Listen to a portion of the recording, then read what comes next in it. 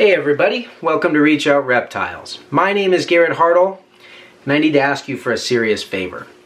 If you are going to watch this video, whether you love snakes or hate snakes, I need you to keep an open mind. And if you're watching this video just because you get a thrill out of watching me get bit by a snake, I might want to have words with you about that. Okay, first thing is first. It is not cool to exploit wildlife by exciting people's fears of it just so that you can make a little bit of money. And for that reason, any money that this video makes is going to go to the conservation of reptiles in the wild. Humans as a species have been endowed with a tremendous influence on the condition of this planet. We tend to fear the things that we don't understand, and then we tend to try to eradicate the things that we fear, things like snakes. But I do think that if we're intentional about it, we can also have a positive influence on the world around us. Here at Reach Out Reptiles, we make a lot of videos about what it's like living with snakes as pets. And I want to always try to make a positive influence not only on your lives as potential reptile keepers or enthusiasts, but also on the lives of the animals themselves. Now within this video, there is a technique that I actually learned while handling reticulated pythons when I lived in Indonesia, which is where they're native to. It's a pretty important technique to understand if you are going to keep these animals. And that's not because snakes are always trying to bite you. This is actually a very unusual situation. I mean, in actuality, because pythons' teeth aren't meant to kill their prey, that they do that by constriction, I'm a whole lot better off having been bitten by that pet than this one. Right, Pookie? We do a lot of filming behind the scenes here, and this actually happened while an intern was filming me for training purposes. Now, I absolutely love my animals, and if you're having a hard time understanding how that could be, I'll just go ahead and leave you with this quote from a very wise young woman that I know. If you can only love things that love you back, you don't have a very loving heart.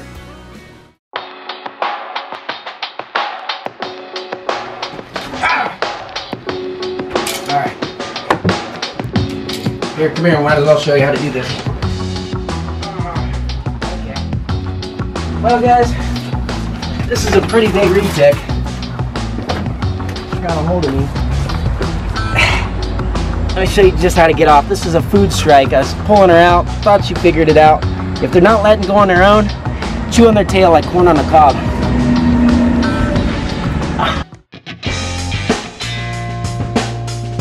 Now the first thing you need to know is that snakes sleep almost all the time. And really when they are awake, they're either looking for food or they're being startled because they're about to become food from some kind of a predator. The fact that she bit me was my fault. Let me break it down to you this way. Imagine you're sleeping in your bed, and suddenly at 3 o'clock in the morning, somebody whips the lights on, tears off all your sheets, and screams, "I think you just won the lottery!" Or, "You owe a whole lot on your taxes." I think it's pretty easy to see how startled you would be. And then you don't even know if you're supposed to be excited and happy or afraid. So we as keepers need to make sure that we are very clear about our intentions by having a simple routine that we follow every time, and the animal will learn to be able to predict what to do next. And that was where I went wrong. I deviated from the routine and I made a calculated risk to try and trust the animal to know and be able to read the situation, and I just guessed wrong this time. So the technique is this. I'm taking my teeth and chewing on its tail about as hard as you can bite your own finger without causing any kind of real pain. But you're gonna chew on it, nibble on it almost like corn on the cob. The snake thinks, "What the heck is that?" They shudder and release. You saw in the video how she released immediately when I started chewing on her tail. And there was no struggle at all around the mouth or teeth that could hurt her teeth or her mouth or my arm whatsoever. This technique works really well. It's tried and tested. Well, now that I have your attention, I kind of wanted to take the opportunity to talk to you about why do people fear snakes.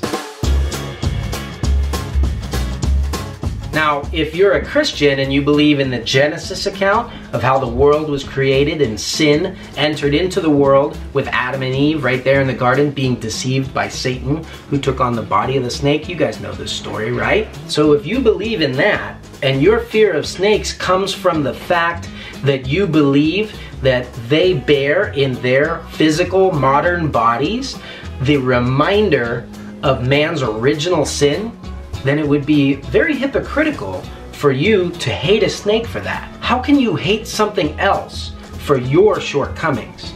So you might want to think about that. Or maybe you don't believe in God and you think the Bible story is a bunch of fairy tales and you fear snakes simply because you were raised in a world or a culture that fears snakes and you simply hadn't thought of it before. But now that I've brought it to your attention that you may be afraid of snakes culturally and not logically, I'm sure that you wouldn't want to continue living with a bias against something that a mistaken Christian culture taught you to hate without reason, would you? So you might want to think about that. Now don't get me wrong, I'm not trying to poke fun at either side.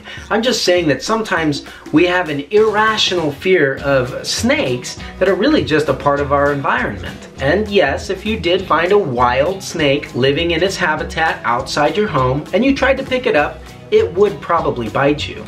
But so would a wild raccoon, or an eagle, or turkey, or a chipmunk, or a turtle. Snakes are a critical part of the environment, whether it's the one you live in or the jungles of Indonesia where these ones come from.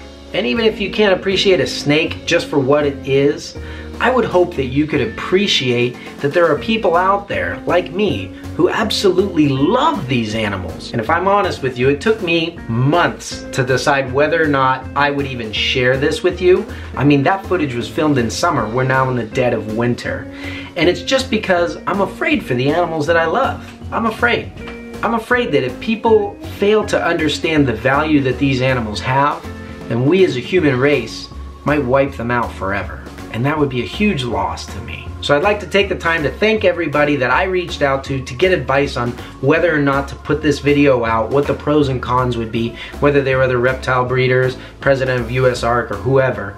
Thank you for helping me to make this decision. But most of all, I want to thank you guys who watched this video to the end to listen to the entire message behind just the little video clip. And if this video is the first one you've ever seen from Reach Out Reptiles channel, please comment below and let me know your honest thoughts. But I'll let you know that I try to keep the comment section of this channel family friendly. So if you gotta get those choice words out there, rather than doing the fear-mongering, stirring people up thing, all my contact information is right there in the description below. Fire away. Well, I hope you found this video interesting, entertaining, maybe it gave you a thing or two to think about, and hopefully this is one piece of advice from me that you will never have to use. You guys have a great weekend. We'll catch you next time.